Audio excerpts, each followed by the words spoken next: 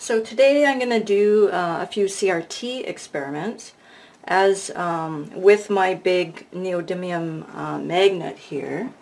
Okay, it's a bit dark, so you might not be able to see it very well, but in one of the previous videos, in my last video, I established that this side is north and the silver side, I don't know if you can see this, but the silver side is the South Pole. So the black side is north. So I'm going to try to always keep the north up. We're just going to look at the North Pole because the South Pole does just the opposite of the North Pole. So I just want to do a couple experiments.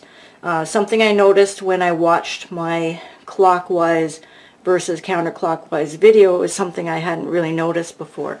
And so here I'm gonna bring the magnet. North is up, south is down, close to the CRT screen. Hopefully you can see, hopefully I'm not blocking too much, but you can see the lines that are being formed. Okay, this is a trinitron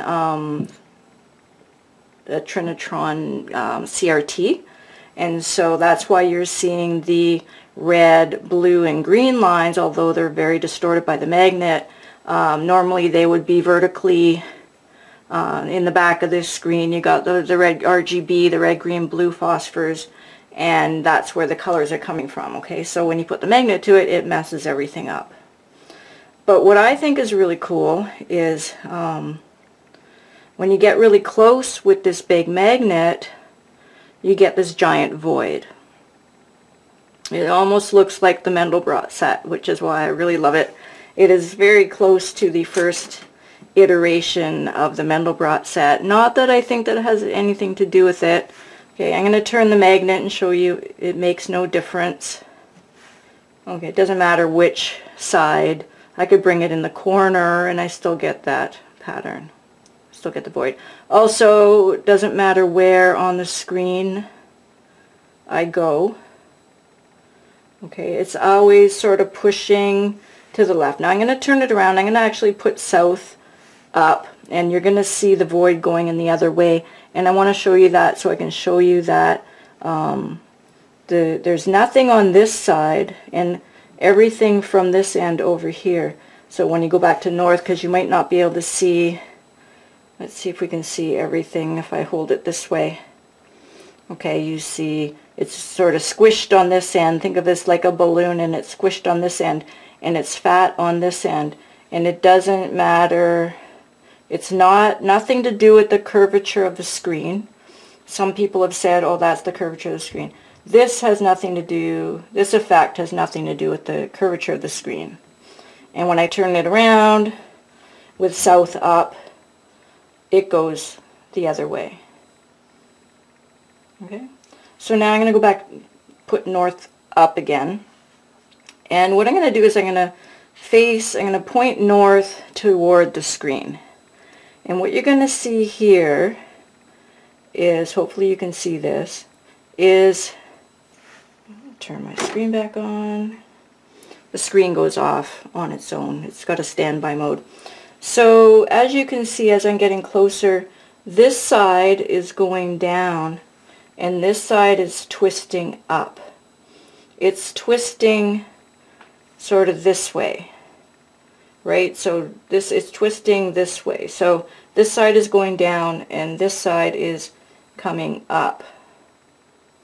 Okay, so that's kind of neat. And when I turn it the south to the screen, you see this side is now coming up and this side is going down. So it's twisting this way. And when I go this North Pole, it's twisting this way. Okay, which is counterclockwise. So it is spinning these lines, whatever they are, however they're formed, they are being twisted counterclockwise. Okay. I'm going to turn on my camera and I'm going to show you these white lines. Now I've done this experiment before in my clockwise counterclockwise video. I showed you these lines before, but now we're going to look a little closer. Okay, we're going to look a little closer. What I'm going to do is I'm going to put the North Pole, I'm going to face the North Pole to the screen, and we're going to look at what way these lines twist. Okay, so when I bring my magnet close to the screen, this side goes up and this side comes down. Okay, so these lines are doing the opposite of what the background colorful lines were doing. These lines are twisting in the opposite direction. They're spinning clockwise now instead of counterclockwise on the screen. Okay, they're spinning clockwise. I'm going to turn the camera off because the lines are distracting. Okay, and now you see without the lines, these lines are actually twisting counterclockwise. They look like they're twisting counterclockwise. Hopefully you can see that. I'm just going to go back and forth, and hopefully there's enough there that you can see. Maybe if I go over here you can see it better. Okay, so that is, it's not twisting as much, but it's still twisting. I can see the right hand side is up and the left hand side is down, which means it's spinning this way, which when I look at it is clockwise. So these are spinning backwards. Okay, now the left is going up and the right is going down. Okay, it's spinning clockwise here. But when I look at it, it's spinning counterclockwise. Okay, so it's spinning clockwise here. Okay, if this is spinning clockwise, so this is going up and the right is going down. This is going up and the right is going down. So this is counterclockwise. So this is counterclockwise, as we suspected with the sideways experiment. So this is counterclockwise. If it's spinning counterclockwise, then that explains why it's pushing the water this way, why it's pushing the screen, displacing, whatever it is that's doing this is displacing it this way. Okay, so these lines actually match. These lines match, so this side's going up and this side's going down, which means it's going counterclockwise.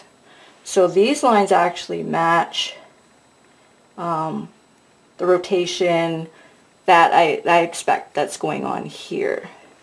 But when I turn the camera off, these guys are pushing, so now the left is going down and the right is going up, and now it's spinning clockwise. So these, whatever is going on here is twisting opposite to the direction that these lines are twisting.